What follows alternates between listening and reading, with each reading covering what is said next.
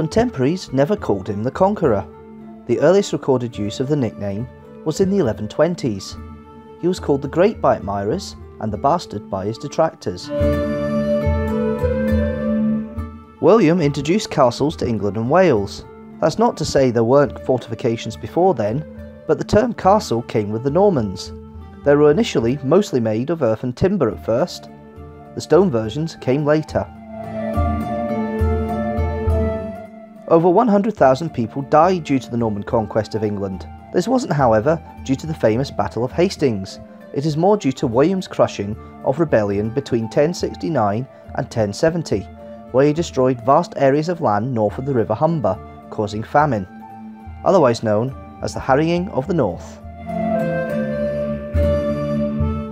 William and his wife Matilda were not so mismatched in the height as people believe. It has been said that William was really tall for a medieval man, about 5 foot 10 inches, and that Matilda was really short for a medieval woman, about 4 foot 2 inches. But examination of the skeletons show that Matilda was most likely 5 feet tall, an average height for a medieval woman, and William was just 5 foot 8 tall, just above average height for a medieval man. William's body exploded at his funeral. He had died after his horse reared up during a 1087 battle, throwing him from his saddle and rupturing his intestines, the infection later killing him. As the priest tried to put him in a stone coffin, his abdomen burst, causing what would be one hell of a stench. The name William was popularised in England thanks to the Conqueror.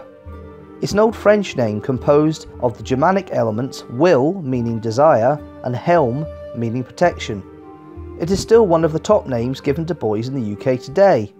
No surprise that a future king has the name then.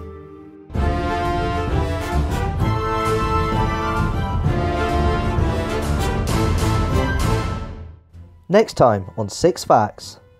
He's the king who has a potato named after him. Edward VII.